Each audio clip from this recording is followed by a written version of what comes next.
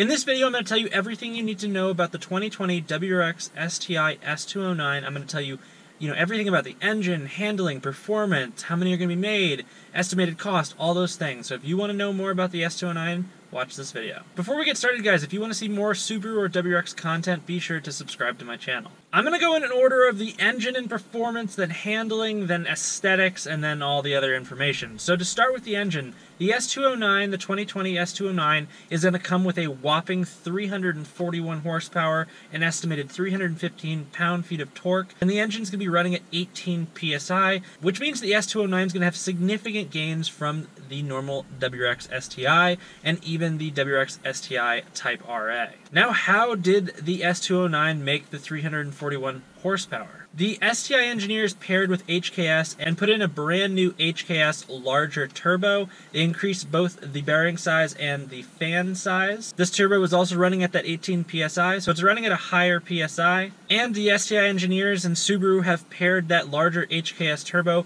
with forged pistons and forged rods. Those were two areas where the STI and FA20 WRX were having issues with the rods and pistons. So including the forged option is a huge plus for customers, especially those that are going to tune this car after. So just alone, these are some pretty significant upgrades that I'm already interested in the S209, just hearing that it has a bigger turbo out of the factory and forged internals. They've also upgraded the fuel pump and the injectors so that it can actually handle more power and, be better suited to operate at a higher level of horsepower. They've also completely remapped the engine control unit, ECU, and it's going to be something like we've never experienced before. The ECU, they've said, is mapped completely different from the STI, completely different from the RA. It's specific to the S209. It's supposed to deliver a different experience to the driver and really be worth what it's going to cost consumers. Subaru has also designed a new low restriction exhaust. It's a catback exhaust for the S209, and that's going to emphasize, it's going to emphasize the Boxer rumble, the Subaru rumble, and you're going to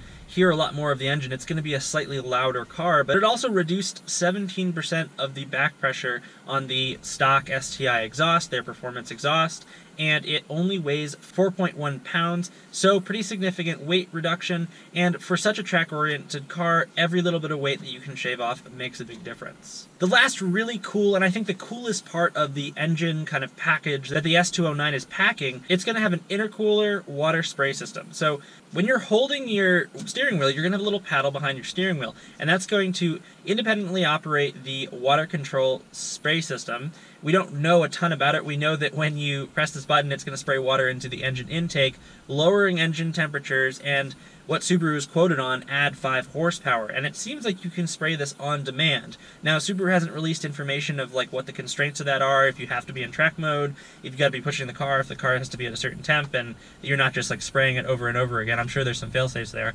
But it is really cool that Subaru's included this, and it really transforms the S209 to a track-oriented car. I mean, what other car provides something like that, where if you're tracking it or you're really pushing the car, you can do something like that, either to cool your engine air intake temperature and kind of try to avoid heat sink, or you can add the 5 horsepower that corresponding lack of heat sink or, lower temperature is going to provide. That's just an incredible option. I mean, I'm really excited about that. If I were to buy one of those, I think that would play into 50% of the decision making. What's incredible here is Subaru definitely has emphasized performance, but they really haven't emphasized the engine performance as they have the handling performance. Everything Subaru is really talking about with this car is about handling and how it feels as a driver, how it corners on a track. They've designed the S209 to be the ultimate track car, and that really comes with handling and tuning of the handling and tuning of the suspension and all of that stuff. Let's look at what they did. Subaru put in STI-tuned Bilstein Dampers, STI designed and tuned front and rear draw stiffeners, a flexible STI tower bar, and pillow ball suspension bushings. All of these things mean Subaru made a huge emphasis on handling. If all those things weren't enough for you, Subaru then went and worked with Dunlop to put on 265mm tires, and they wrapped those around 19 by 9 inch forged wheels. So if you know a lot about WRXs, those are huge wheels and tires. I mean, those are huge tires. And to accommodate that, Subaru had to put in flared fenders, which actually increased the width of the car by 1.7 inches. Now, you might not think that's a lot, but when you're really focused on such a track-oriented car and putting power onto the ground and having a good relationship between delivering the power and actually moving forward, that 1.7 inches and those huge tires are a big deal. And the fact that Subaru did a wide body kit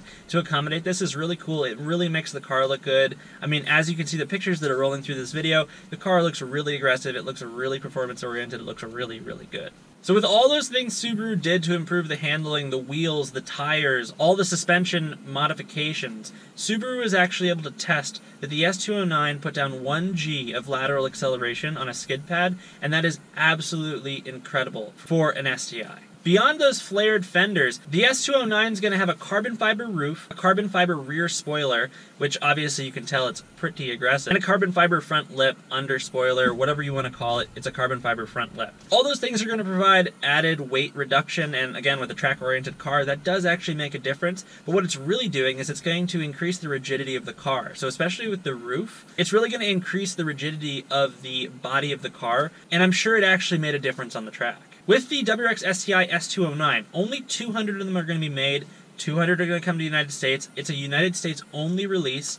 So yes, this car is going to cost a lot of money, but it's also going to hold its value and do really well in the market. With everybody saying the common funny term, the Type RA was only a gas tank away from 50 grand, it basically cost you 50 grand to buy the Type RA. I'm assuming, and you know, nothing's been released yet, but it's probably going to cost about $60,000 to $65,000 for the S209. But if you're an STI enthusiast and an S208 enthusiast, or any of the S-Series enthusiasts, 62 to 65 grand really isn't that much for what you're getting. It's also going to hold value really well. The car also only comes in 2 color options. It's either going to be in the crystal white pearl with the satin gold wheels, and that's what it was displayed at the auto show in Detroit. It will also come in World Rally Blue with satin gray wheels, not the gold.